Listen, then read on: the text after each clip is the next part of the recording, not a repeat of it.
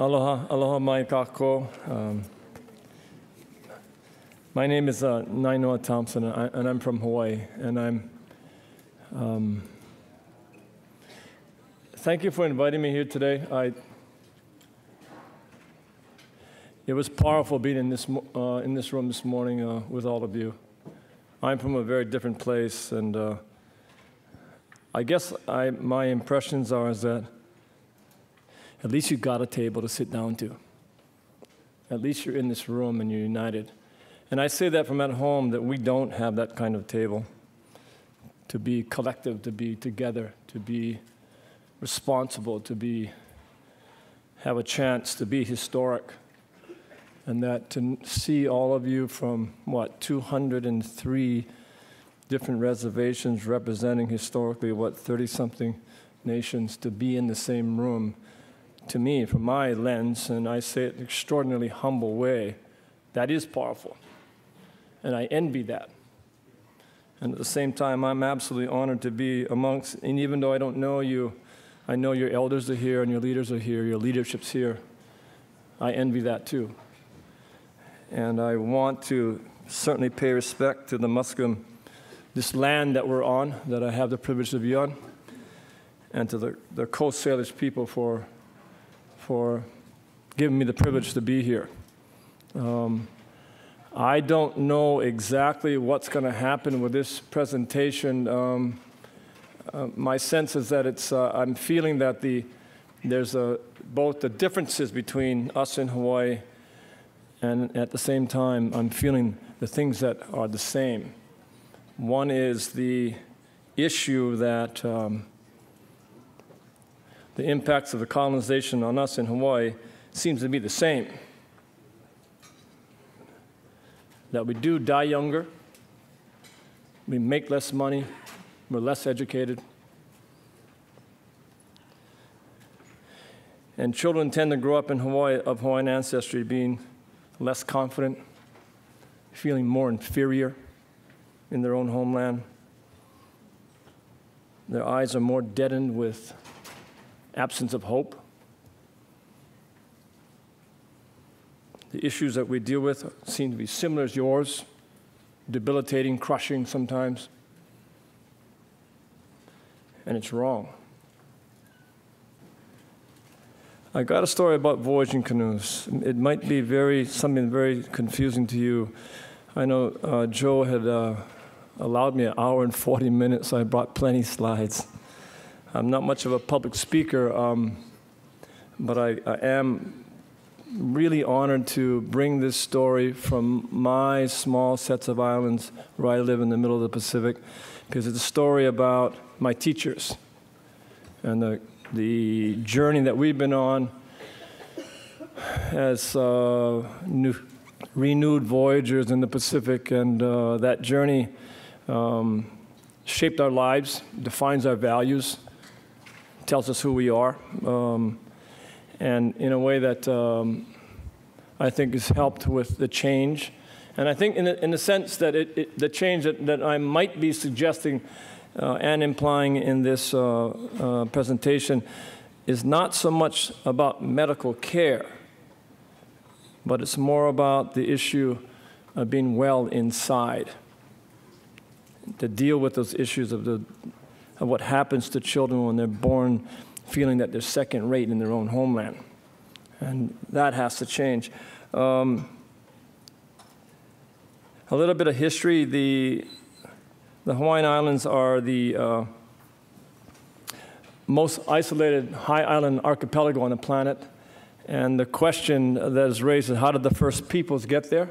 So this is that story. And the guess is that, and we're guessing because so much has been forgotten in the last 2,000 years, that this first voyaging canoe that made it to Hawaii, we don't know the name. We don't know the name of the captain. We don't know the navigator's name. We guess that it came from isles in the south, someplace close to Tahiti or the Marquesas Islands. We guess that the voyage probably took about 2,400 miles across open ocean, and it arrived in Hawaii about 2,000 years ago. And All that guessing takes place because there has been chronically over the time in the last 200 years so much forgetting. And about 200 years ago, well, in some ways you would argue that that voyage, and I do this in a very humble way, that voyage, that first voyage, that the first footprint of human beings on the Hawaiian Islands could have been argued as the longest open ocean voyage of its time. And you could argue that that was the greatest ocean exploration feat and navigation maybe in human history of that time. And yet when you go to, can you guys see the slides from over there? Because this is going to be a really bad presentation if you can't. And can we turn on the lights? I'm better in the dark, if you can.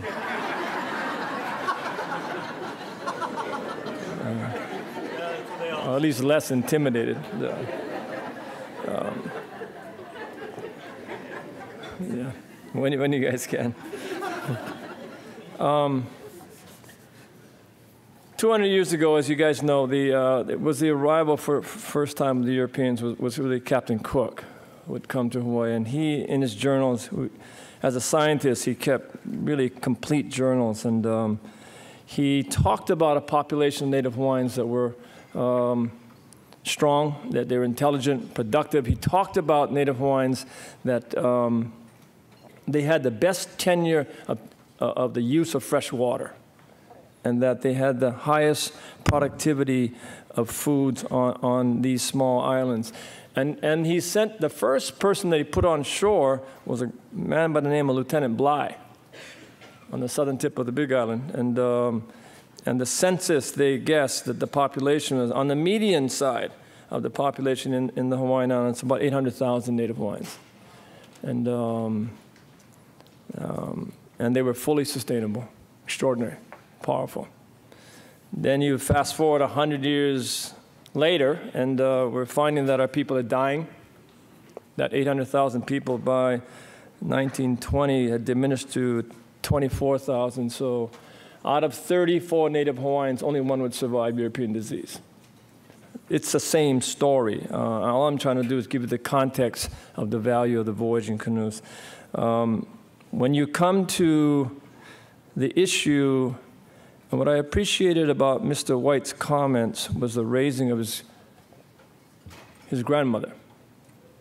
And my father was born in 1924, and he might have been the first of 100 generations that wasn't taught culture, wasn't taught language, wasn't taught genealogy. Therefore, he didn't know who he was. 1926 would be the year that our public schools, not by law, but by policy, fundamentally disallowed Hawaiian culture and language to be taught in the schools.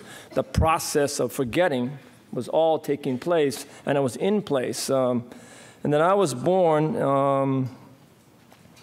in the early 50s.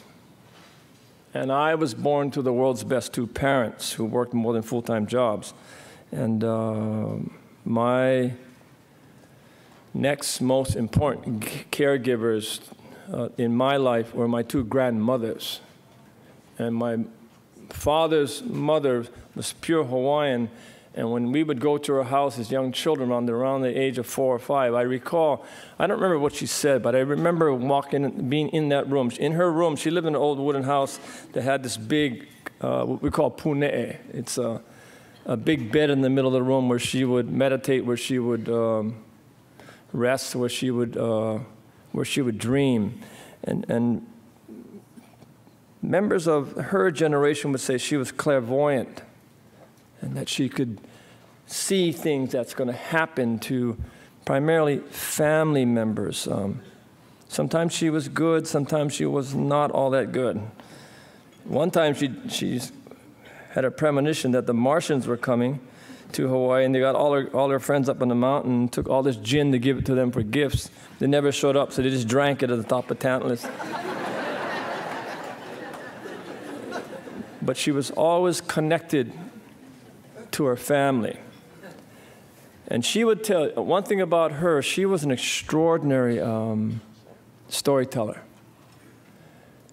And these stories, I don't remember her words, but I know how it made me feel being a young boy. She would sit down on this pone'e, and talk about her grandfather when she was a young child, and he was a fisherman. He was a fisherman, and he was an ocean man. And I think that story impacted what navigated my life and that gravity to the sea. She talked with him with, she would talk about him coming to a place we call Kawaihoa, and he would pick her up by a fishing canoe and paddle her up the coast, called the Kaiwi coast, called the Bone. And it was so rough, and so, because of the white water, they would call it the Bone, and come in at dawn. When she talked about my grandmother, her grandfather, she communicated best not with her words, but with her eyes. She would sit up, she'd be erect, she'd be proud, she'd look you right through you, and you'd remember that you need to know him because he was a great ocean man. And when she spoke like that, she was fully alive. And she gave you her sense of pride. She gave you her sense of love for this man because he's Hawaiian and he's an ocean man. Then she changed the story. She would talk about her being a young child and going to school, story that you know, and being beaten by school teachers, having her speak first language, Hawaiian, and dancing hula. And she went to a school called Kamehameha Schools for the education, or primarily of the well-being of Native Hawaiians, having Hawaiian-ness being beaten out of you. When she talked about those stories, she would slouch down. She'd become weakened. She was not powerful. And she wouldn't look at you. That was the first inkling of understanding the relationship between being Hawaiian and being shame. I was too young to really understand what you're trying to say, and certainly too young to do anything about it, but I wasn't too young to feel that, and that somehow I never had the maturity to ask her, why are you teaching these lessons? But for some reason, in hindsight, looking back, it was like preparing you for you to go into society. You ought to be proud. It's your land. But for some reason, you're not because of who you are. And that journey of stepping into that society, primarily in school, where you, being Native Hawaiian, was absent in the values of education that was so fundamental to define who we are. And I grew up getting more and more angry, and more enraged that the identity that defines me is something that's not valued. The identity that defines me is something that's very unhealthy. And, you know, I was lucky.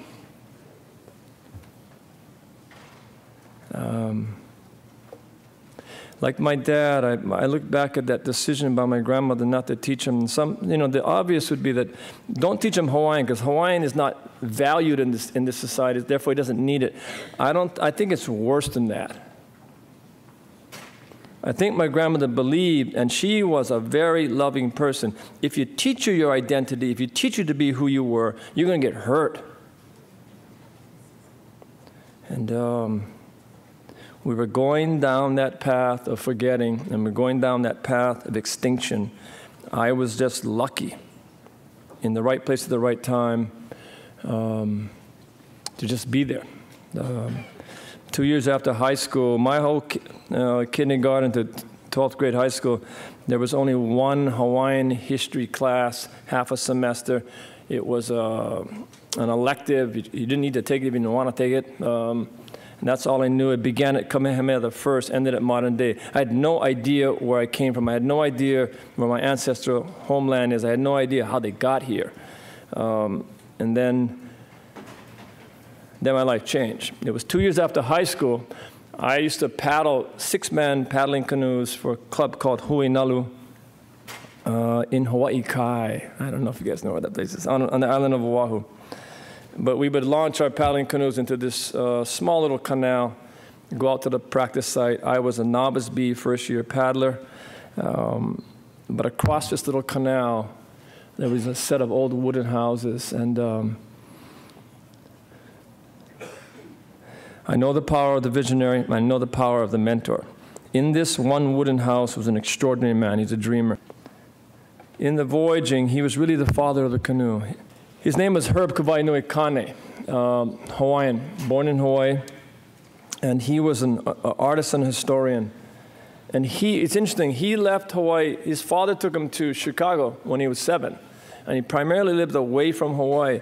And it's so interesting that he had this extraordinary dream about building a voyaging canoe.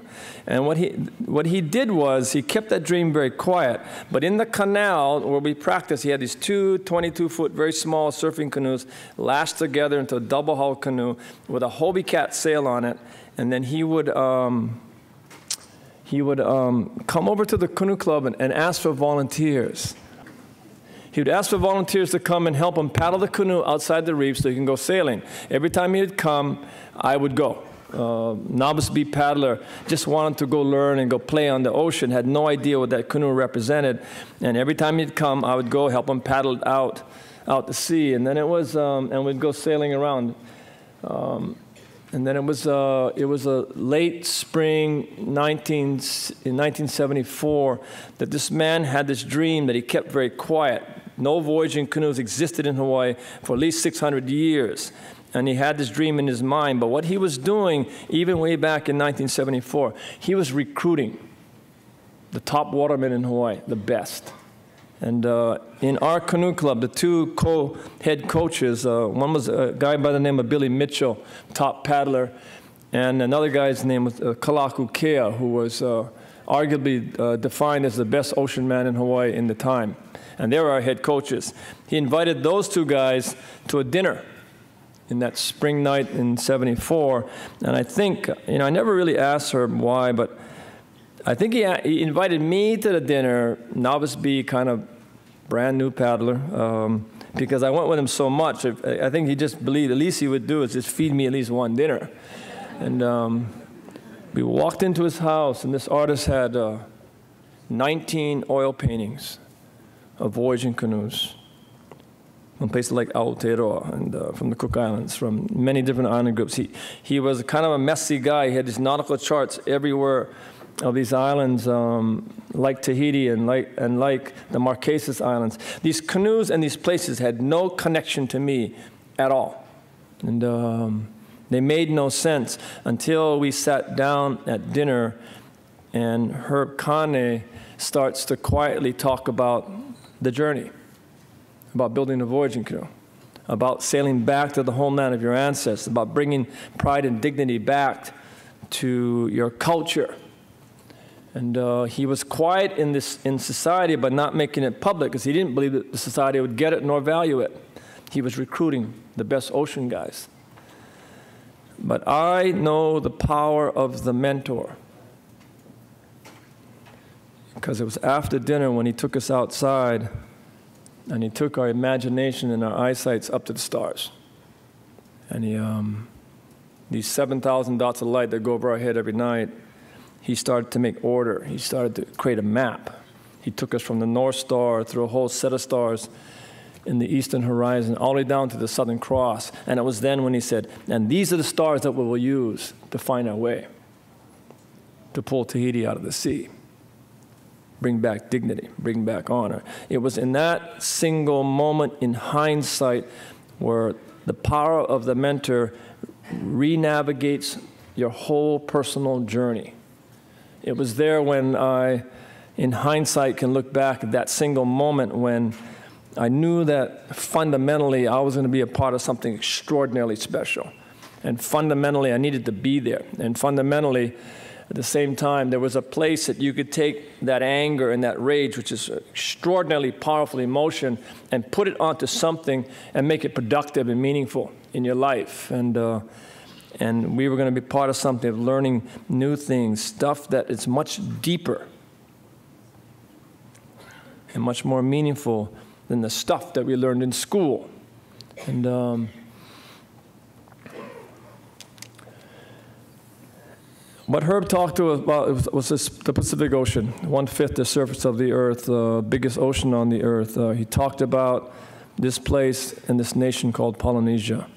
That is Hawaii in the north, and Aotearoa, New Zealand in the southwest, and Rapa Nui, Easter Island in the east.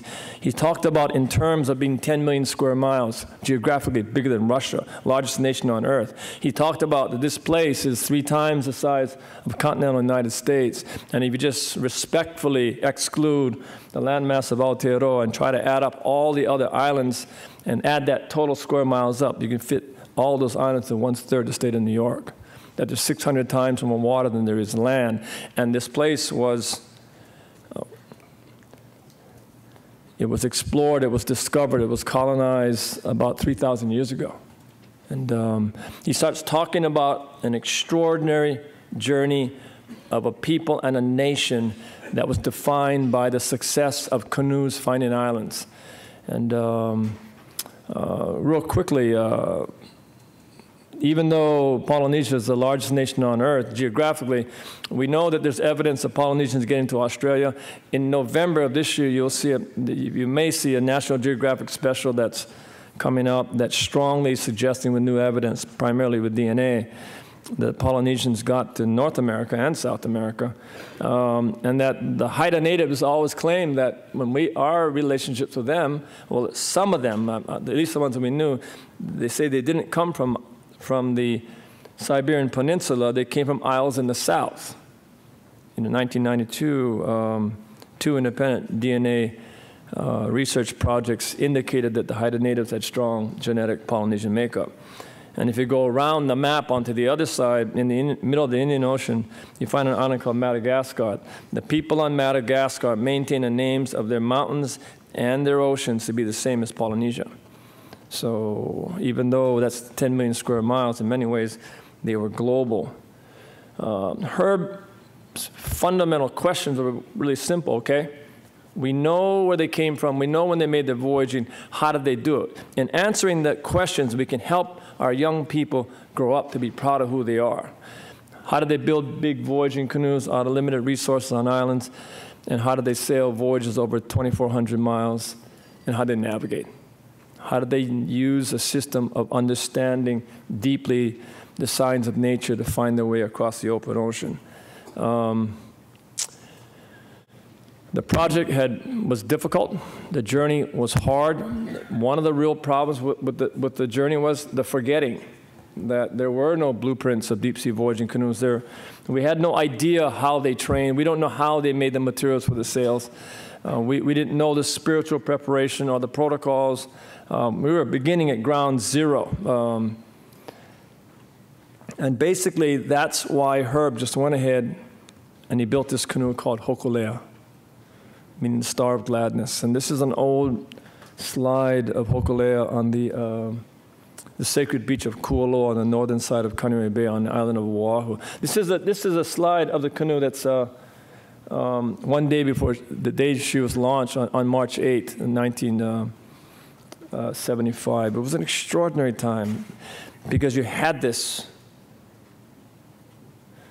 both the symbolism and the reality of this powerful voyaging canoe that was Hawaiian, that it started to challenge our thinking about who we were, and it started to challenge a larger society that had to deal with this voyaging canoe. But Hokule'a, in my opinion, would have done nothing if it didn't find Tahiti. It had to find Tahiti. And one of the challenges were that who's going to navigate this canoe? And Herb's dream was a decade long before they ever launched the canoe. In 1969, that would be 6 years before Hokule'a was even launched, he was looking for a navigator of Polynesian descent, and out of all of that 10 million square miles, he ended up with this one man here by the name of Tevake from the island of Santa Cruz. And he's the last, and he's elderly. Herb sent a team down to his island. The team talked to him about the project, asked him to come navigate, and Tevake, like elders who are not really clear whether he can make that commitment, fundamentally said, well, we'll see.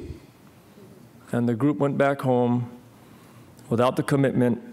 Herb received a letter from Tewaki's granddaughter about 6 months later. And in the letter it said, and I was told, that Tewaki had a small sailing canoe in an old canoe house, and got up one day, said goodbye to the whole family, took it out to sea by himself, and he never came back. And I never met him. But on one hand, knowing his story, I understand what extinction feels like. That 3,000 years is gone.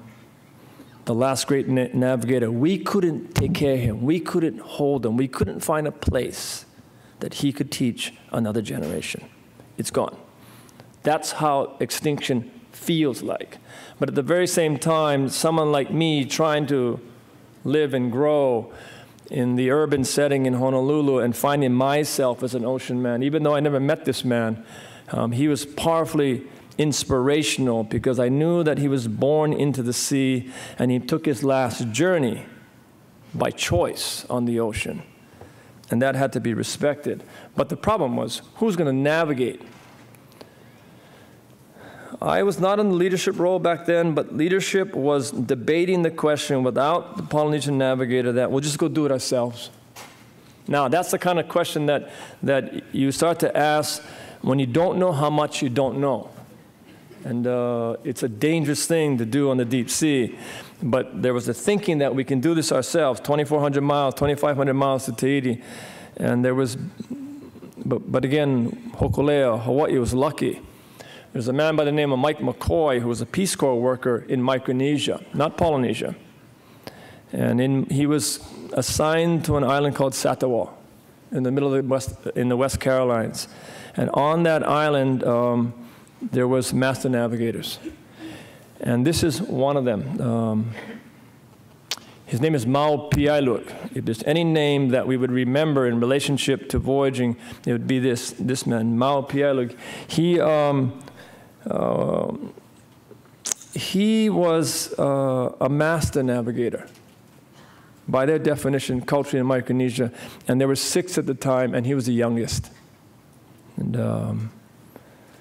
Mike McCoy was at a meeting in Honolulu and said, if you guys want a navigator, there's one right down 5 miles away in Kiwalo Basin in Honolulu. He's living on a University of Hawaii research ship teaching scientists how to catch tuna with traditional lures. And they went down and they asked Mao, they talked to him about the project, and they asked him whether he would come and navigate. Mao could barely speak English. But I was told that his response was immediate, yes. Now, consider this. His canoe is 27 feet long. Hokule'a is 62 feet long. He will be sailing with a crew he doesn't know. And that he'll be making a voyage that'll be 6 times longer than any other voyage he made before as a master. And he'll be going south of the equator for the first time and being underneath southern stars that he's never seen. We've debated why he made that decision. Many on the obvious say it's because he's a master navigator. He's a courageous man. He wants to challenge. But in hindsight, looking back, in Micronesia was the footprint of forgetting was already starting. There's 6 navigators that are masters. He's the last. And in many ways, Mao, in his genius, in my opinion, he came to fundamentally save us as a people. He's understood that more than even we did. And that was a very critical decision to be made. This is the island it comes from. It's island of Satawal. It's a 1.25 miles long, half-mile wide, no lagoon. The highest soil on the island is 8 feet. And 99.9% of the earth doesn't even know the name of Satawal. But for us, this is our traditional island. This is where our ancestral knowledge comes from. The challenge for Mao was to sail from Honolulu Bay, Maui, to Tahiti on that blue line. So, you'd be crossing the world's 2 biggest, largest wind systems, northeast trade winds, southeast trade winds, and where they collide near the equator is a place called the doldrums, the cloudiest place on Earth. The reason why I raise that is because the system of navigation requires you to see nature, and the doldrums is so, there's so many days that you can't see sun and moon and stars. It's a huge challenge to get through that 300-mile band.